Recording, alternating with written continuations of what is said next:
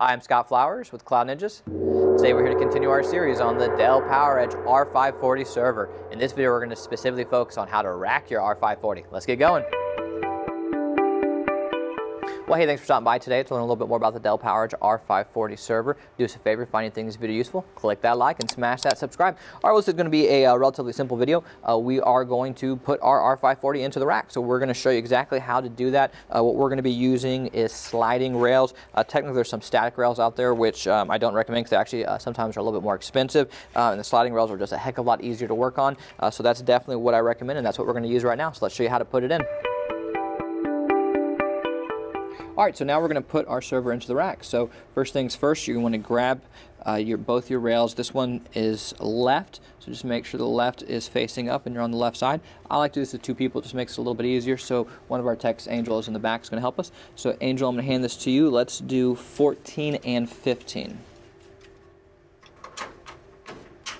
Okay, so now that he's got his in, there's two pegs right here that essentially I'm just going to line up to the rack, and I'm perfectly lined with the 14-15, so everything is equal all the way across, and we're just going to simply push them in. And when I push them in, this little blue clip kind of opens a little bit. I mean, it didn't come up much, but enough that the hooks that are inside have now latched on, and you can see that this is firmly into place. So if I wanted to actually remove this, what I would do is this blue clip, you would just pull this out, and then now the rails will come off the rack. Okay, so now I'm going to put them back in just to show you. You just want to put the two pegs in, push it in, and it's now firmly locked into place. So we'll do the right rail next. All right, so we're doing the right rail now. So you'll see it says right, and you want the right facing up. So we are going to face it like this. So Angel, we're going to do 14-15 again. Go ahead and line yours up first.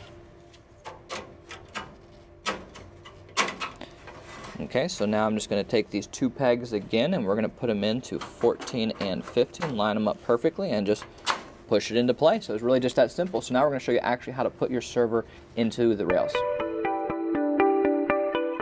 So one of the things I wanted to point out real quick before we actually put the server into the rack are the inner rails. So the inner rails, when you slide these out,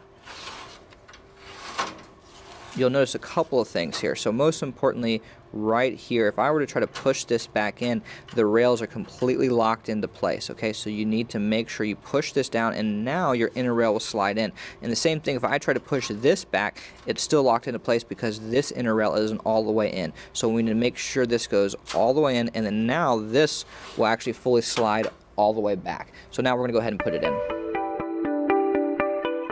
All right, so what we're going to want to do now is slide out our inner rails. So we're just going to pull these all the way out. And again, it's going to click into place and lock. So now we're going to take this one and slide it all the way out.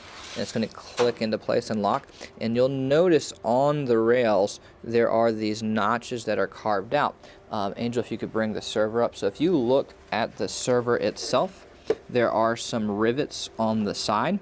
Angel, will you point to some of those rivets for me? So those rivets will let you know exactly how to line this up. So what I like to do is take the back ones and put them in first.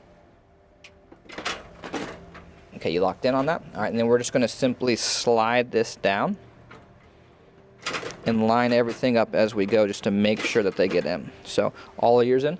So now you can see nobody's holding it. It's firmly into the rack.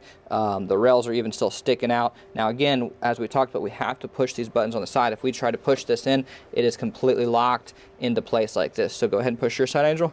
So we just push these down, and it slides right back into place, and you can put this into your rack. So that's how you rack your R540 server.